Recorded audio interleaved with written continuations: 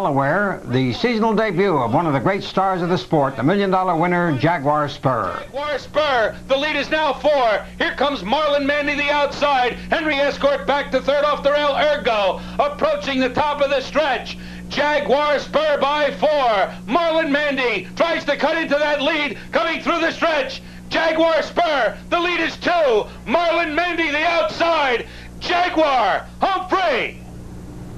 Buddy Stillings with Jaguar SPUR. First start of the year, and he wins it in 1:55.3. And what a free-for-all division harness racing going to have in the pacing ranks this year.